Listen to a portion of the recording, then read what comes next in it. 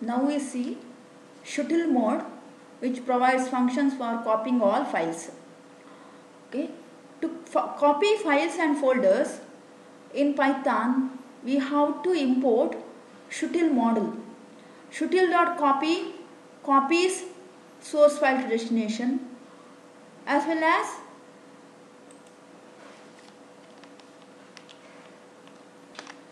Shutil.copytree copies entire folder to the destination. Now we see how to copy one file to another file. Import Shutil, OS. Two modules you have to import. Shutil to make use of copy and move functions, and OS to make use of change directory, means directory related functions. Now OS dot change directory here changes directory to root. Here there are two backslashes given to make use of one backslash, because if we just provide one backslash, it is not sufficient. Backslash is the escape sequence character, therefore two backslash need to be used.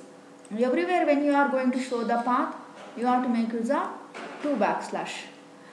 Okay, I have executed this copying files and folders in my own folder. Okay, for example, os.change directory. os.change directory changes the path to D drive. Okay, here, and then there is a file called as first.r in student folder. Therefore I am going to copy that file to research folder. Okay, there is a file called as abc.txt. I am going to write that file to abc2.txt. Okay,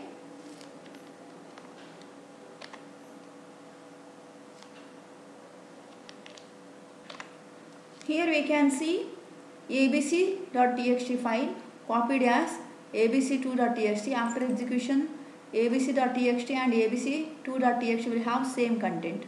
Okay, and first.r file is available in the student folder.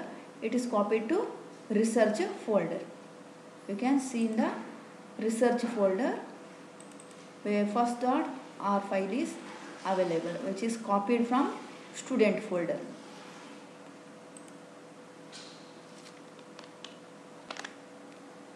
Shutil.copytree function allows us to copy entire folder to another folder. For example, Shutil.copytree, the source folder which is available in student folder, okay, in D in student folder, in source folder, whatever files are there, if you want to copy that entire folder, okay, to bacon backup, this is a new folder, then you can give copytree command.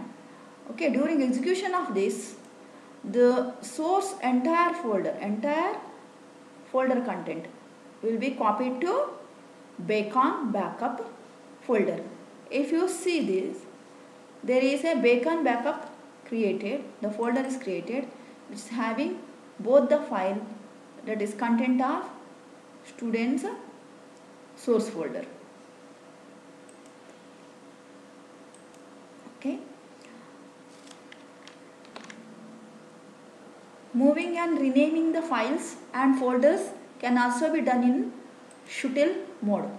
Okay, Shutil.move moves the file from source path to destination path. For example, here Shutil.move moves bacon.txt, which is available in C drive, to eggs folder, which is available in C drive. The file is moved. You know that Shutil.copy copies the file, but Shutil.move moves the file. After moving, the file will not exist in the source path, it will exist in the destination path. If you see move command here, for example, import Shutil.move D student in the source folder, a particular file if you want to move. You see here in the source folder, which is in the student folder, there are two files, abc and abc2.txt. This is before moving. Now we are moving abc.txt from source path to PYTHON backup. Okay, when you execute this from source path, it moves to PYTHON backup. Okay, there was error, there was extra single quote, therefore it is giving the error. Okay, that error is corrected. Now if you run, the file from source student folder will be moved to PYTHON backup. Here it is showing once again error, indicates that the file exists, because in destination path that file is already exists. See, we already moved, so we already copied source path to PYTHON backup. Therefore whatever file was there in the source folder was copied to PYTHON backup. Therefore it is showing it as file already exists. Okay, therefore now we have to either change the file path where the file should be moved. Okay, instead of giving PYTHON backup, I give folder name as student.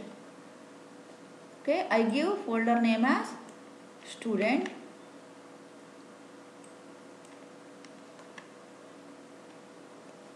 Now whatever file you are moving from source folder,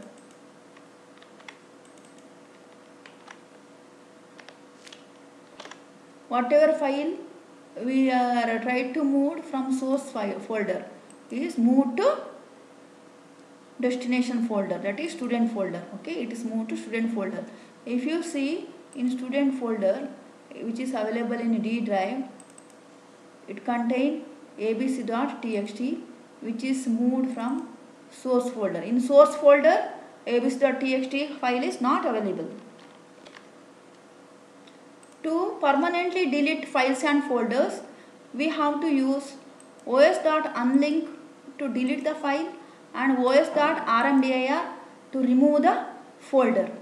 Okay, remove folder or to remove a particular path. Okay,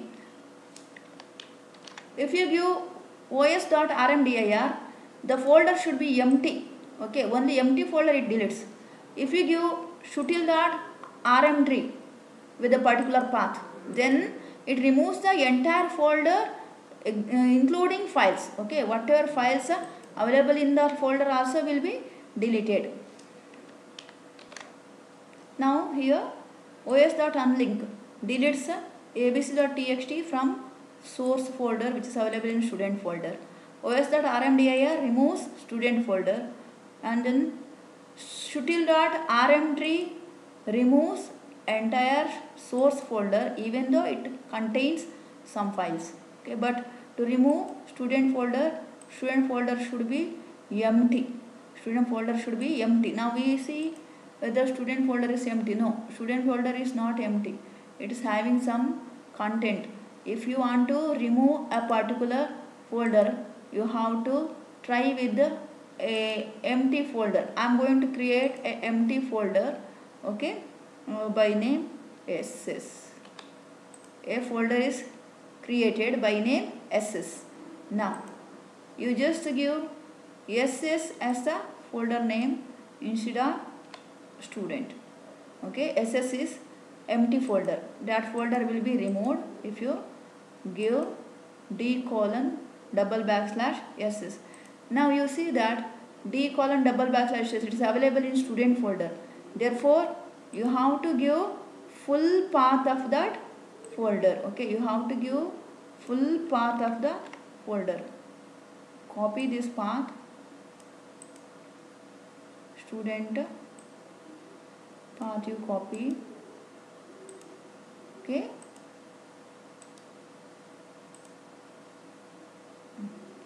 now in the student folder SS folder is there, it will be removed.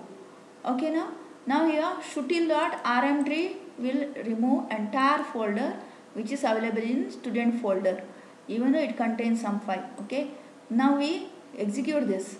Unlink command will delete the file. Okay, now we see why it is not removing, because it is cannot find the file specified abc.txt in the source folder. Now we see in the source folder which is available in student folder, abc2.txt file is there. Okay, therefore we have to give proper file name. Okay, if the file does not available, it can't remove. Okay, give the file name as abc2.txt. Now you run. See, it removes abc2.txt and remove directory ss and remove entire folder source. We will check it. Okay, in source folder, in student, see, entire source folder is removed because we have given d student source. Entire source folder is removed. It contained abc.txt, it is already removed. Okay, and then ss folder also removed. Okay, you can see a ss folder which was there also removed.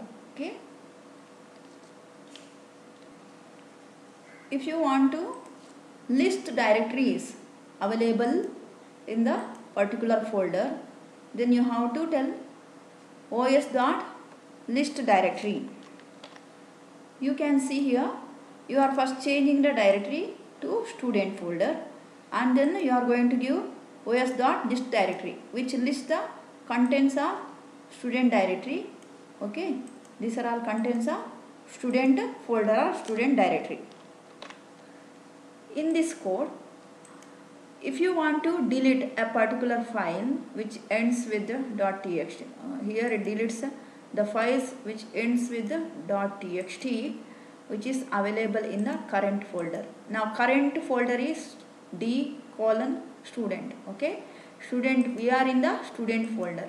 Okay, first it lists all the directories of student folder, and from that for each file it checks whether the file ends with the .txt extension.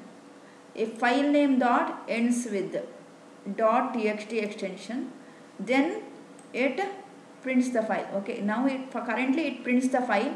If you want to delete the particular file, then you have to give os.unlink.